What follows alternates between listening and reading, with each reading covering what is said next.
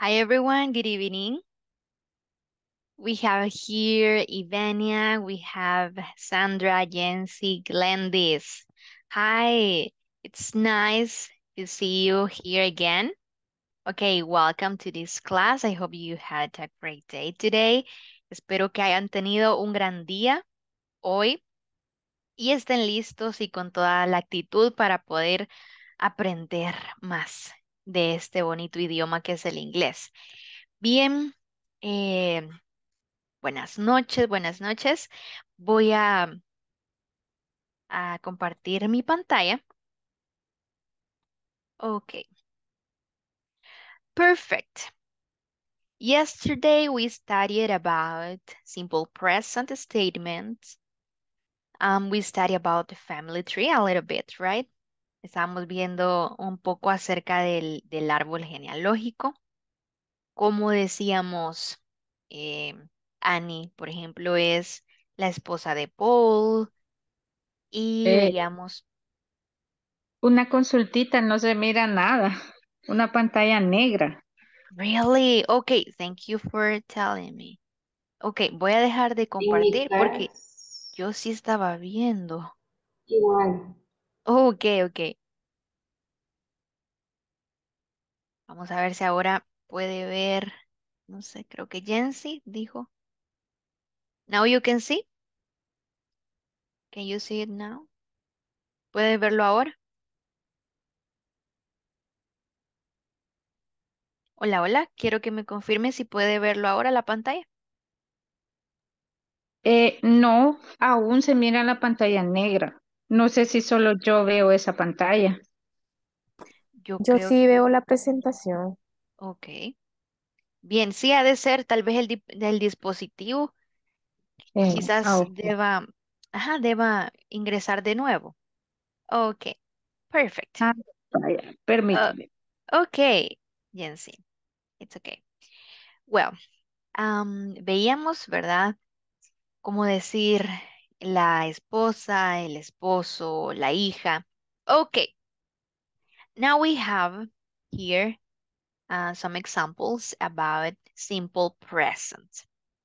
Bien, dice, write the negative form of these sentences. Bien, alguien que me recuerde, por favor, cuál es el auxiliar que utilizamos con I, you, we, and they. Do y don't. Do and don't. Perfect. Thank you so much. Give her a clap. Y el que utilizamos con she, he, and it. Does y doesn't. Perfect. Thank you, Stephanie. Ok, otra persona que me pueda decir, que me pueda decir, ¿cómo le llamamos a she, he, and it?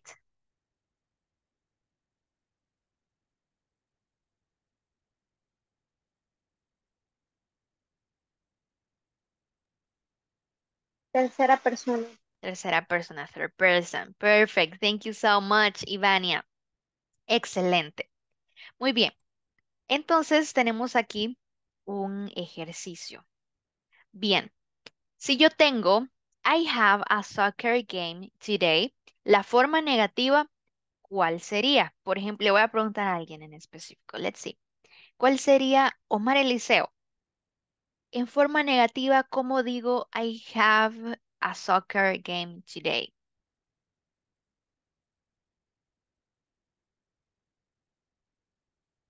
Let's see. Sí, ahorita Perfect. sería I I does not sí, I does not Okay. so, Like, ajá, okay.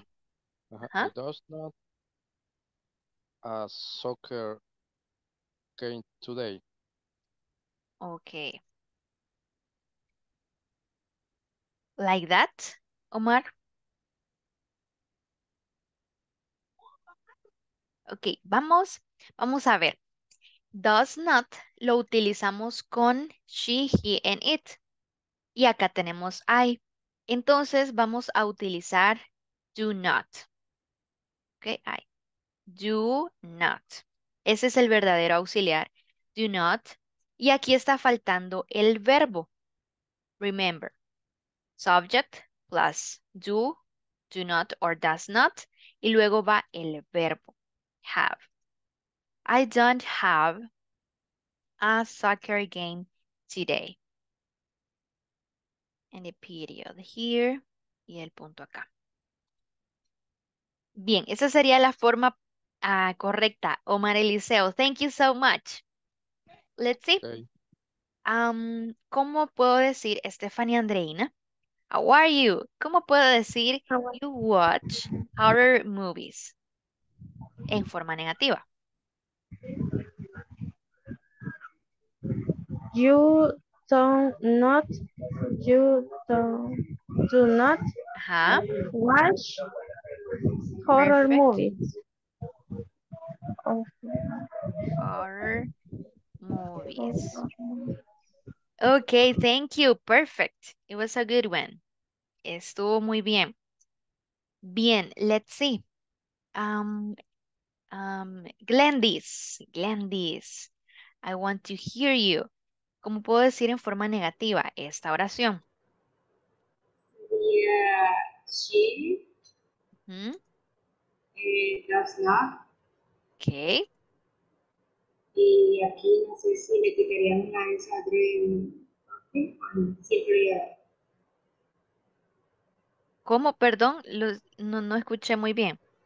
Ok, ahí, de ahí ya va todo lo demás que es drink, coffee, with system, creo, pero no sé si en drinks le quitamos la S o se escribe. Ujú, exacto, se la quitamos. No la lleva en este caso.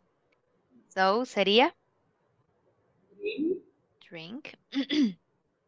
coffee, Wait, coffee with her sister. Perfect. Thank you so much. Excelente. Em, acá, como decía nuestra compañera Glendis, si se fijan acá tenemos drinks y va con S, porque recuerden nuestra regla de la tercera persona en el simple present positivo, ¿verdad? Drinks lleva la S. Acá en forma negativa ya no la lleva. ¿Por qué? Porque nosotros tenemos el auxiliar aquí. Por eso ya no podemos agregarle. Ya con esto nosotros sabemos que estamos hablando en tercera persona y es en negativo. Así que ya no lo lleva. Perfect. Thank you, Gladys. Let's see, Sandra Carolina. Can you please give me the negative form for this sentence? My mom doesn't listen to pop music. Okay, excellent. Pop music. Teacher, tengo una consulta. Yeah, tell me. En la oración, el my mom listen, ahí no lleva S, el verbo. Yeah, thank you so much. Sí, acá lo lleva. Listens. Perfect. My mom listens to music, to pop music. Thank you so much. It was my mistakes. My mistake. Sí, ahí fue mi error. Sí lo lleva. Ok, y una cosa muy importante que quiero mencionar es, veíamos ayer que en singular utilizamos does not. Ok, so cuando decimos my mom, ¿es singular o plural? Singular, Es right? circular. Ujú. Singular, ok. Por eso utilizamos does not. Pero si dijera my mom and I, uy, and let's see, and I agregamos do not, porque ella se convierte en plural. Así que cuando veamos, por ejemplo, eh, let's see, Mario, Stephanie, Carlos, y veamos un nombre, por ejemplo, vamos a tener en cuenta eso. Si es singular, vamos a agregar does not. Y si es plural, vamos a agregar do. Perfect. Thank you so much, Sandra, Carolina. Perfect. Now we have Carlos takes the train to work. Okay.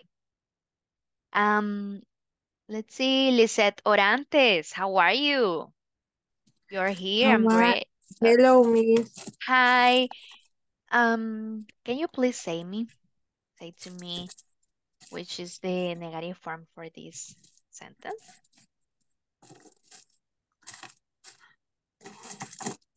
La forma negativa para esta oración, ¿cómo sería? Sería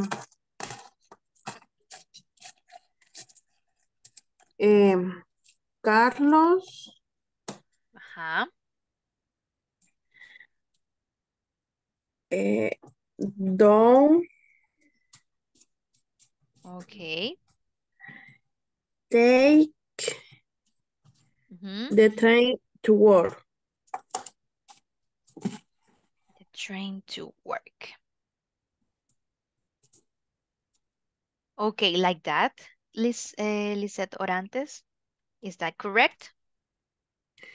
Mm, Ajá, remember, Carlos es singular o plural. singular. Singular. ¿Y cuál auxiliar utilizamos en singular? Does. Does. Okay, so we use does here. Does or that doesn't, right? En este caso, doesn't or does not. Carlos does not take the train to work. Perfect. Thank you so much. Excellent. Okay. Perfect. The last one. Let's see. Eliazar. You're there, Eliazar. It's great to see you here. Hello, Oh, teacher. hi. Vamos a ver, ¿cómo sería la forma negativa aquí, Eliazar? Dígame, por favor.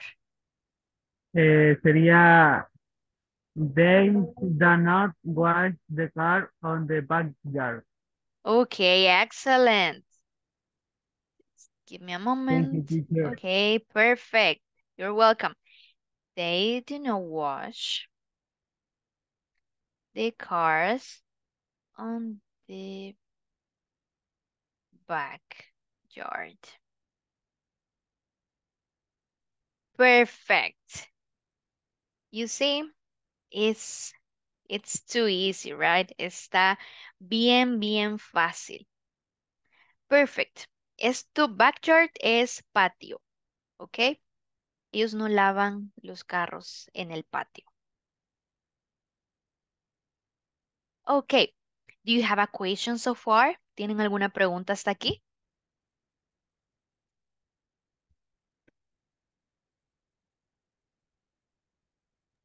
Everything Claro, clear. teacher. It's everything clear, right? Okay. Excellent. Perfect. We have here an exercise for you. Write the opposite form of these sentences. I'm sorry.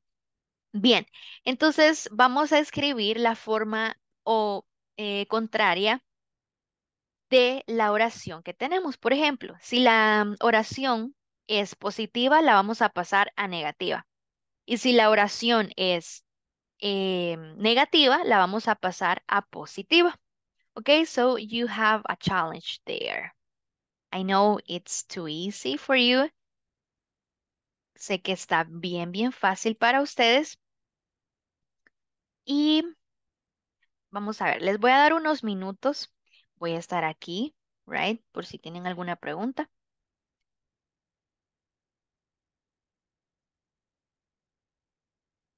Ok, perfect.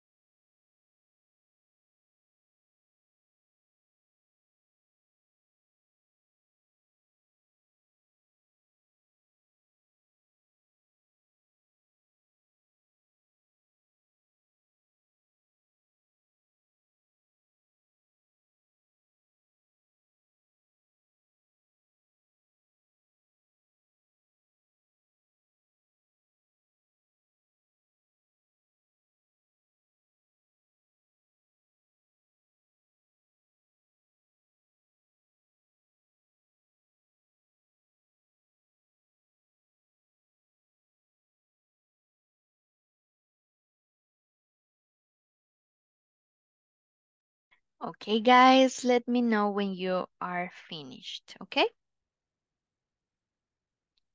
Háganme saber cuando ya hayan terminado, por favor.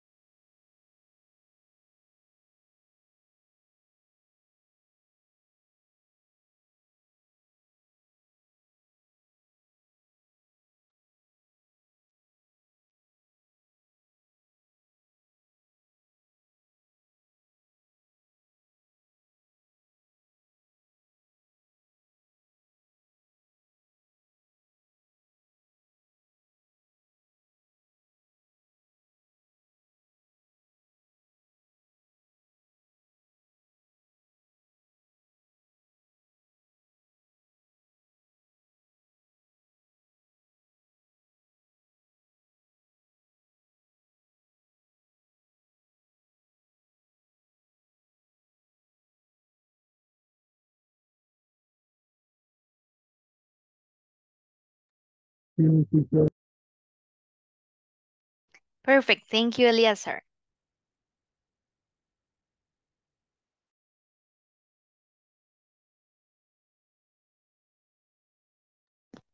Finish. Excellent, thank you.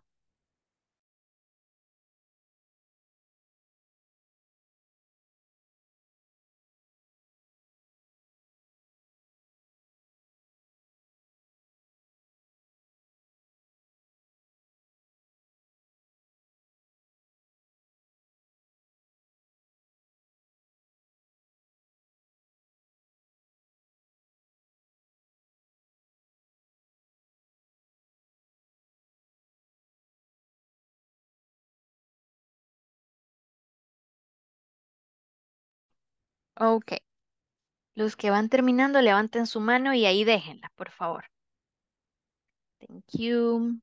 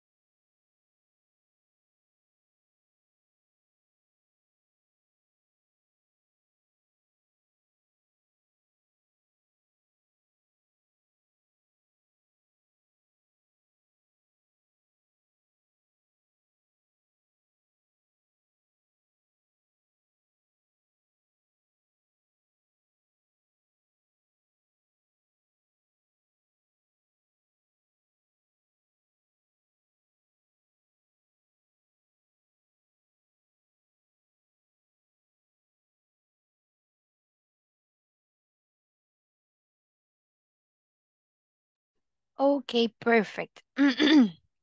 We had enough time. ¿Tuvimos suficiente tiempo? Ok, let's see. El primero que me aparece acá, Elíasar Castaneda. Ok, you will share with us your sentence in the opposite form. Tú vas a compartir con nosotros la primera oración de forma contraria. Ok, te escuchamos, Elíasar.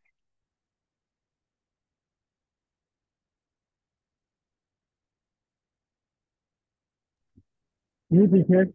Yeah, you. Excuse me, que estaba fuerte la lluvia, por eso no había escuchado. Ah, ok, perfect. Como el primer sentence de the word of the mind. La opposite is we do not work of the mind. At the mall. Okay, perfect. Thank you so much. Give him a clap. Excellent, Thank you, Eliazar. teacher. Okay, you're welcome. The next one, she does not eat vegetables. Okay, I have here Ivania, I'm sorry, Ivania. We listen to you. Okay. She eats vegetable. Perfect. Excellent. It's vegetables. Perfect. Thank you, Vania. Excellent. I have here Omar Eliseo. They read the newspaper. Ellos leen el periódico. Ajá. They do not read the newspaper. The newspaper. Thank you so much. Excellent, Omar Eliseo. The next one. He takes pictures every day. Stephanie, you're the lucky one. He does not take pictures every day. Excellent. You see, does not take, right? ¿Tú quitaste la S? Yes, Okay, take. excellent. He does not take pictures every day. Excellent. Thank you so much. Let's see. I have Glendis. I sing beautiful songs. I do not sing beautiful songs. I do not sing beautiful songs. Excellent. Thank you. Bernardino, the next one. I do not save money. I save money. I save money. Excellent. I hope if it is true. I hope that is true that. Espero que sea verdad eso. Ok. Thank you so much. Ven, han aprendido así súper rápido esto. Muy bien. Pueden bajar la mano. Ya, no hay problema. Okay, we have here irregular verbs. Say with me, irregular verbs. Digan conmigo. Irregular verbs. Irregular verbs. Ok, para eso nosotros tenemos un video en la plataforma. Ay, se me pierde el cursor desde ayer. Qué barbaridad. Bueno. Give me a moment, please, here. Bien. Tenemos en nuestra plataforma un video acerca de lo que vamos a ver hoy. Let's see. No. Irregular verbs. Y vamos a ver y escuchar lo que significa. Tenemos a la derecha, a nuestro lado derecha, em, la traducción, ¿ok? En español. Let's see, let's do it. I am sorry. My parents. Here. Hi everyone. In this class you'll learn to form simple present statements using irregular verbs. Let me start by explaining verbs. In English we have two types of verbs. Regular verbs and irregular verbs. Regular verbs form the majority of the verbs in English, and irregular verbs are a small portion of all the verbs that exist in the English language. We need to learn both in order to achieve English fluency. In this case, we will talk about three irregular verbs that are used all the time to express ourselves. Have, do, and go. Let's analyze the chart on the screen. Simple present statements with irregular verbs. I, you, we, they. He, she, it. I have a bike. My father has a car. We do our homework every day. My mother does a lot of work at home. My parents go to work by bus. The bus goes downtown. Let's take a look at the examples on the left-hand side of the chart. I have a bike. We do our homework every day. My parents go to work by bus. What we're trying to illustrate in this case is that when forming simple present statements, and whenever we use the pronouns I, you, we, and they, the verbs will not change at all. If we look at the examples on the right hand side of the chart, we want to demonstrate that whenever we talk about the third person, he, she, or it, these verbs have, do, and go will change. And they change as follows. Have equals to has, do equals to does, go equals to goes. Let's analyze the examples on both sides of the chart. I have a bike. Notice how the verb have changes whenever we talk about my father. My father has a car. We do our homework every day. Notice how that changes whenever we talk about my mother. My mother does a lot of work at home. The same with my parents go to work by bus. The bus goes downtown. Now it's your turn to practice these three irregular verbs. I would like for you to form sentences about yourself and relatives and apply the rules that we just learned. Hi everyone. In this class you'll Okay, excellent. We have irregular verbs. Bien. Nos decía, ¿verdad? El video que al usar he, she and it, el verbo cambia. No es el mismo. Por ejemplo, hay verbos como por ejemplo it. Cuando lo utilizamos con tercera persona, solo agregamos la S, and that's it. Pero hay verbos como have, do, and go, que agregamos S, o en este caso have, cambia a has. Ok. Déjenme encontrar el cursor porque no quiere aparecer. Ok. Here we have. Bien, ayer parece que aparecía un verbo por ahí y me decían, pero le agregamos, ¿verdad? No solo la S, muy buena observación. Acá tenemos las reglas para la tercera persona singular con los verbos irregulares. Ok, dice, in general, agregamos solo la S, right? Lo que les estaba diciendo, play, se convierte en plays, swim, swims, write, writes. Pero los verbos que terminan en la consonante Y, nosotros quitamos la Y y añadimos IES. IES. Ok, study, studies. Cry, cries. Try, tries. Spy, spies. Fly, flies. Y los verbos que terminan con O, SH, TSH, X y doble S, agregamos IS. Por ejemplo, go, goes, wash, washes, watch, watches, mix, mixes, and kiss, kisses. Ok. ¿Se les hace desconocido algún verbo de acá? Pueden preguntar, no se quede con la duda. Let's see, let's see. Spy. Spy, espiar.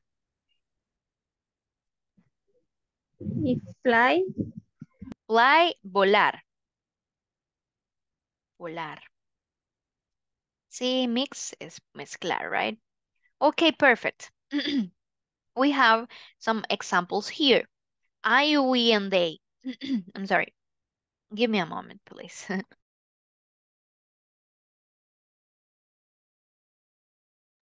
Okay, perfect. We have a motorcycle. En la tercera persona, he, she, and it. He has a motorcycle. They study with the teacher. He studies every day. I watch my favorite movie. She watches her favorite movie. Ok. Estas son las reglas para poder identificarlos.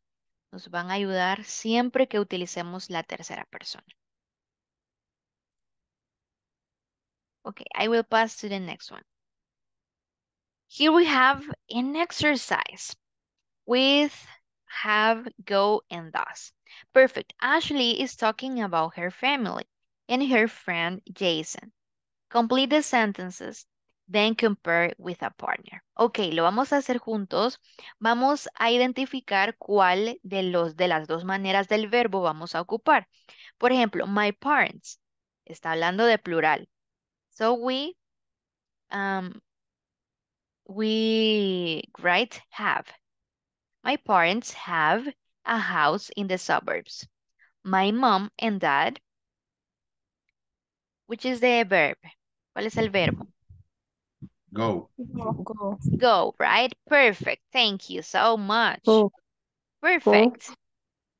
Go downtown to work. My parents are very busy, so I go or goes. I do. Go. I'm sorry. I Do. do.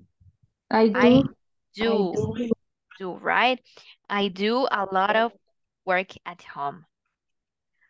My brother doesn't live with us. I am sorry. With us. Okay. With us. He, Has. Has. he has, right? Thank you. Perfect. Has an apartment in the city. He Goes. he goes. Go. Excellent. Go. Go. Go. Goes Go. to school all day. And he Do. He does. he He does. does. Perfect. He does office work at night. I Have. I Have. have, right? Perfect. Excellent. I have a new friend. His name is Jason. We Go. we Go. go. Excellent. Perfect. Well done. Go. Oh no, I'm sorry. We go. We go. We go. Perfect. We go to the same school and sometimes Do. we do. Excellent. Do. Perfect. We do. Okay. Thank you so much for that. Perfect. So we have a conversation here with Jack and Amy. Okay, so quiero que pongan atención porque algunos van a ser Jack y otros van a ser Amy. Okay, so we'll play the video here and let's listen.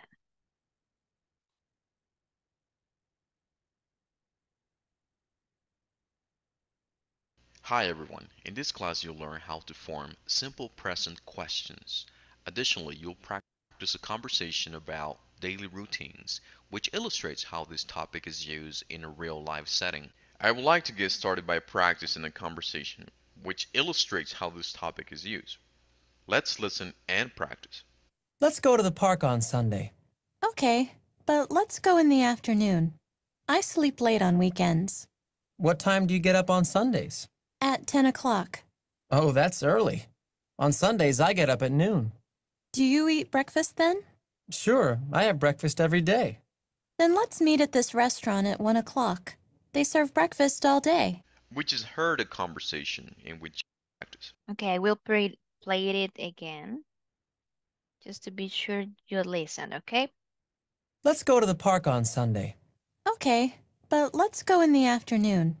I sleep late on weekends. What time do you get up on Sundays? At 10 o'clock. Oh, that's early. On Sundays, I get up at noon. Do you eat breakfast then?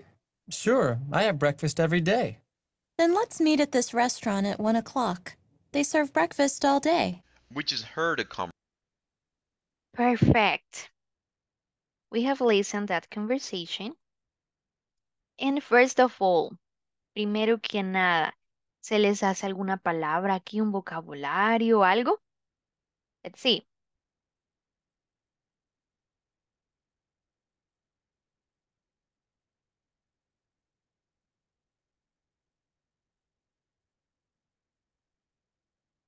Ajá. Noon, what's noon?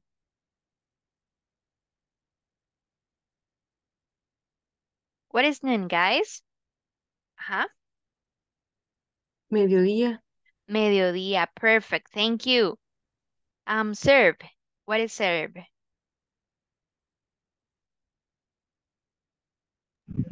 Servir. Servir. Servir. Ellos sirven, right? Okay, perfect. What does early mean?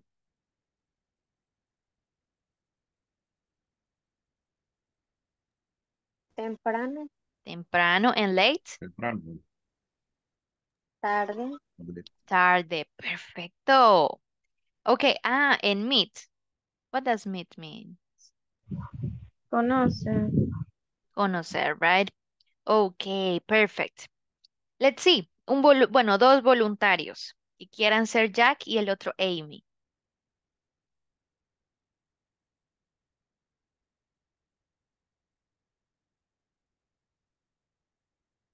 Perfect, Eleazar and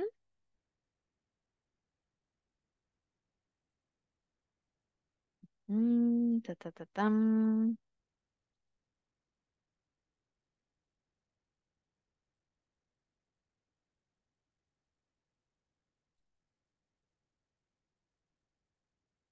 Stephanie Andreina, perfect. Okay, let's do it. Jack. Yeah, you're Let's Jack. go. Mhm. Okay. Let's go to the park on Sunday. Okay, but let's go in the afternoon. I sleep late on weekends. What time do you get on Sunday? At 10 o'clock. Oh, that's early. On Sunday, I get up at noon. Do you eat breakfast then? Sure. I have breakfast every day. Then let's meet at his restaurant. At 1 o'clock, they serve breakfast all day. Yeah. Okay, perfect. You did it great. Lo hicieron súper bien. Excellent. Thank you so much. Let's see. Thank Okay, you're welcome. Quiero otro Jack y otra Amy. Ajá. It's time to practice, guys. Me. Perfect. You and ta-ta-ta-tam. Let's see. And Bernardino. Okay, perfect. Let's do it. Let's go to the park on Sunday. Your microphone, Ivania.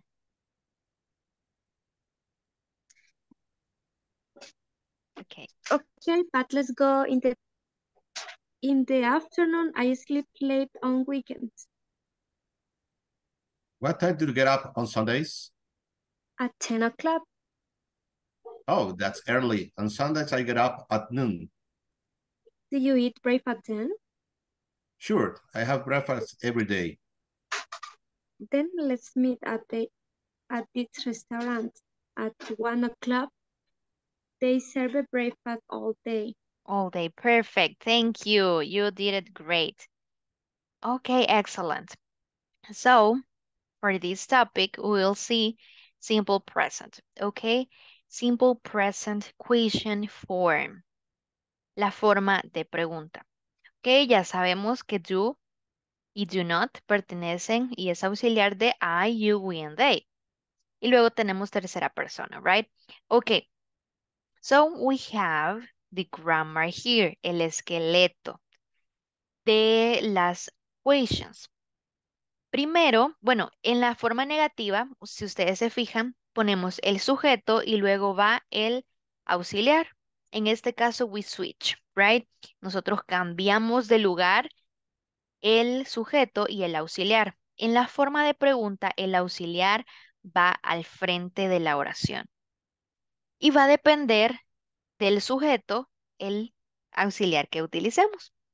Por ejemplo, Fátima, Fátima López. I'm sorry. Vi que se levantó en ese momento. Perdón. Let's see.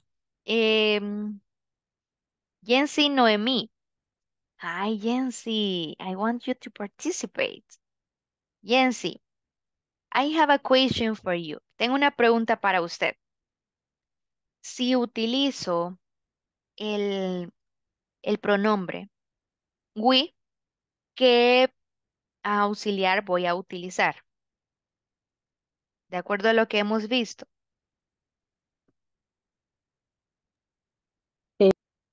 Do, dos, Do, right. Excellent. Do. Si tengo el auxiliar do. Perfect. Thank you so much, Yancy. Auxiliary subject. Ok. Do.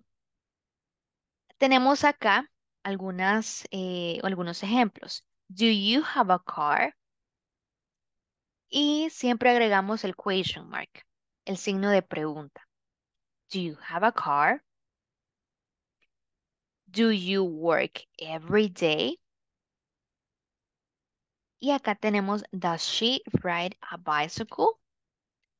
Y en este caso nosotros ya tampoco agregamos la S. Si se fijan, aquí tenemos she, pero estamos utilizando el auxiliar, so nosotros no agregamos S al verbo en la oración de pregunta. Ok, excellent. Let's see. We have here some examples, but sigamos con el video porque lo dejamos solo con la conversación. Entonces el video sigue. Así que vamos a escuchar. Conversation in which lots of questions were asked. Eat at this restaurant at 1 o'clock. They serve breakfast all day. We just heard a conversation in which lots of questions were asked and answered. I would like to explain how these questions are formed. Let me start by explaining the auxiliary verbs that are used when forming questions in the simple present. Do and does are the auxiliary verbs. As we start forming questions, you must also understand this rule. Do equals to I, you, we, and they. Does equals to he, she, and it. This means that we will use the auxiliary do whenever we use the pronouns I, you, we, and they. And we will use the auxiliary does whenever we use the pronouns he, she, and it.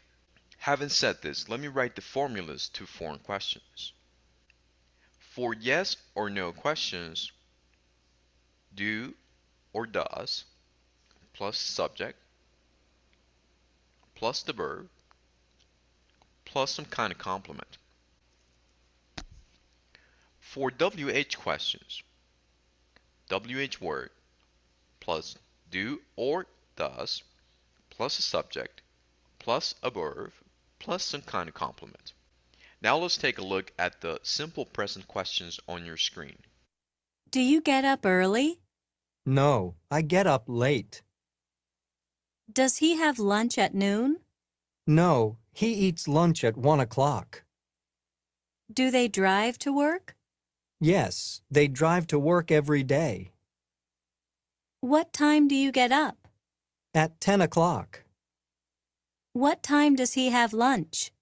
At 1 o'clock. When do they drive to work? Every day.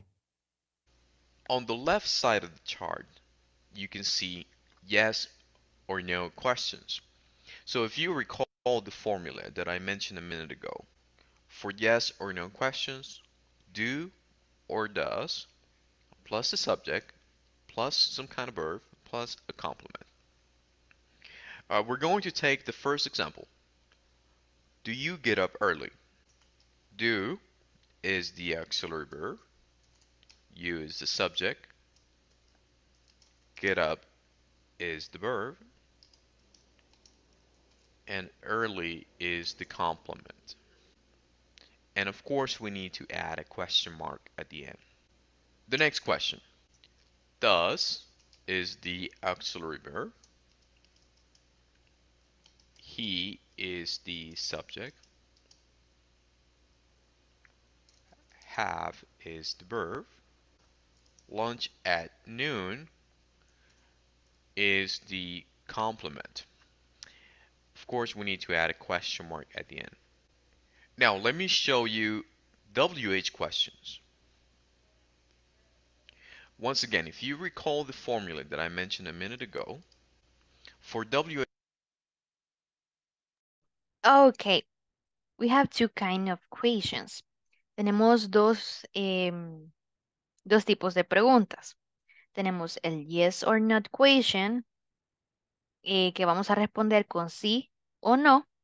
Y tenemos WH question, que sería las preguntas que utilizamos como por ejemplo what, when, que ya las vamos a ver. Así que por eso me detuve ahí para que podamos ver las primeras, lo que les estaba diciendo, right?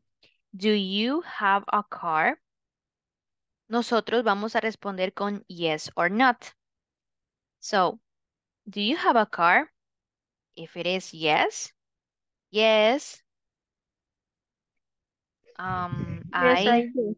yes, I do, right? Esa sería la forma corta. La forma larga sería yes, I have a car. Okay. Do you work every day? Ah, la forma negativa, I'm sorry. La forma negativa, no, I don't or do not. Yeah. Y la forma larga negativa, no, I do not or don't have a car. Okay, perfect. Do you work every day? Let's see, voy a poner esto en negrito. Give me a moment. Excellent. Do you work every day? If it is yes, yes, I do. If it is la forma larga, yes, I work every day. Si es la forma negativa, no, I do not. Si es la forma negativa larga, no, I do not work every day. You see? We have here another example. Does she ride a bicycle?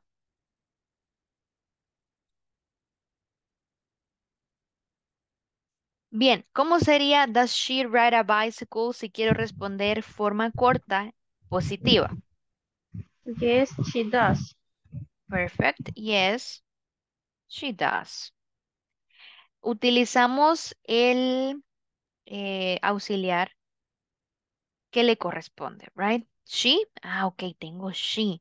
Voy a utilizar does. En este caso es forma corta. Forma larga. Yes, she. Yes, she does. Right. Yes, she. Remember the S, okay? Yes, she rides a She bicycle. A bicycle. Ok. Remember, como nos está preguntando, right? Esta es nuestra oración positiva. Así que vamos a decir, yes, she rides. Agregamos la S. Ok. La forma negativa. No. She does. She doesn't. Or does not. La forma negativa larga sería yes. She. No, I'm sorry, la negativa. No. She. Let's see. She doesn't. or does not ride a bicycle. Remember, we have the auxiliary here, right? Por eso no vamos a agregar ese acá. No, she does not ride a bicycle. Okay, excellent. We have an example kind of exercise here. Complete the equations with do or does. Then write 4 more equations. It says. Vamos a elegir si es do or does. Dice, do you get up early on weekends? Let's see. No. Let's see. Ok, para esto tenemos que nosotros saber what time. Let's see. ¿Hay alguien que sepa what time is? What time is? No? Okay, excellent. We have some examples here. Tenemos algunos ejemplos de preguntas, de cómo preguntar. Cómo preguntar, right? So tenemos what, when, where, and let's see what time.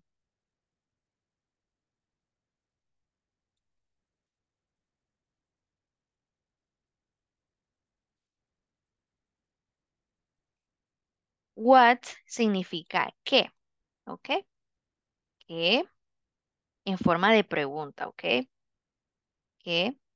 When significa cuándo.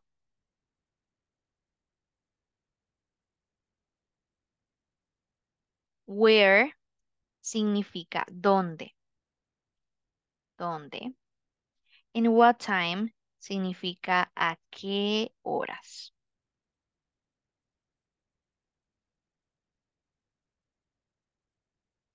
Let's see. ¿A qué horas? Ahora sí, vamos a la segunda parte de las simple present questions. Ya vimos donde respondemos con yes or not. Ahora veamos las WH questions. WH questions. WH word plus do or does plus the subject plus some kind of verb plus some kind of complement. Let me select the first question on the right side of the chart. What time do you get up? What time is the WH word.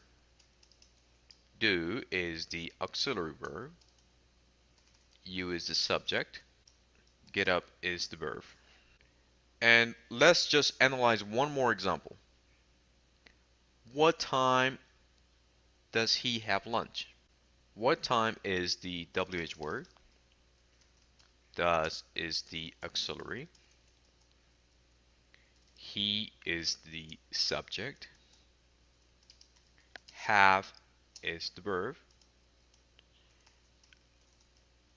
Lunch is the complement.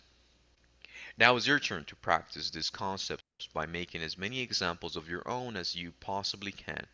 Focus on making questions and answers. Form questions about the routine of your family, friends, and coworkers. Okay. Let's see. We have WH word. ¿Por qué this WH word? Fácil, porque inicia con WH, right? What time? A ver, ¿qué dijimos que significa what time? Ajá. ¿A qué hora? ¿A qué horas? When, ¿qué significa when? ¿Cuándo? ¿Cuándo? ¿Cuándo? And where? ¿Dónde? ¿Dónde? Perfect. Excellent. So, después de la WH word tenemos el auxiliar, porque recordemos que es pregunta. Entonces, el auxiliar en las preguntas van antes del sujeto. So, do en este caso porque utilizamos you y luego el verbo y complemento si tenemos.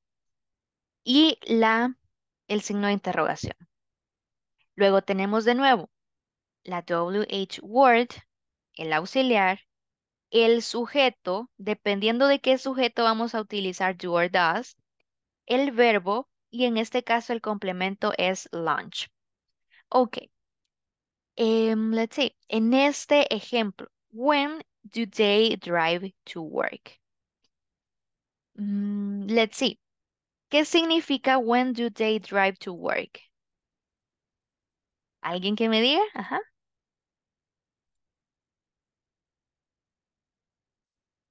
¿Cuándo? Cuando ¿Cuándo el, manejan ellos al trabajo? Cuando ellos ¿Cuándo? manejan para el trabajo. I'm sorry?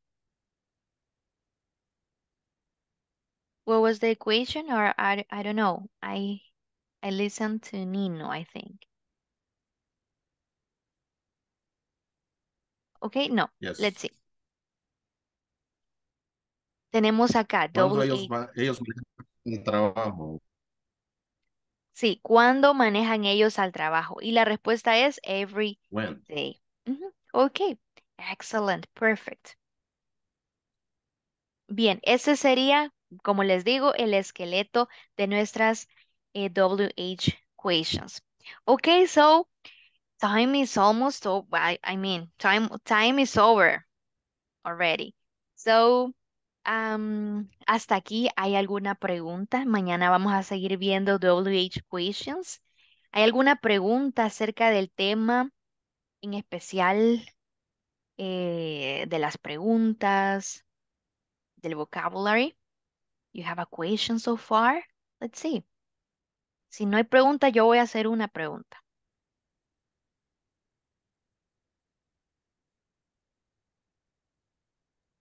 it's clear. It's everything clear? Perfect. Excellent. So, bien.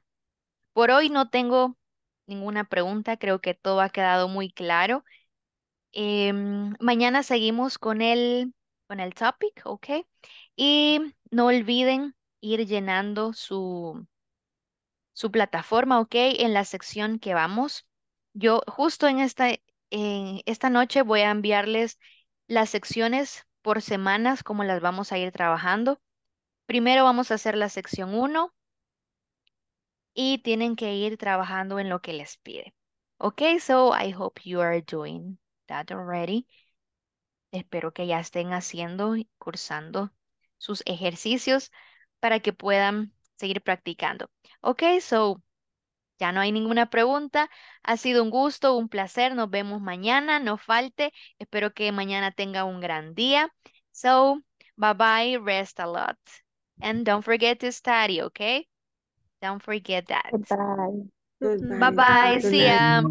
See ya.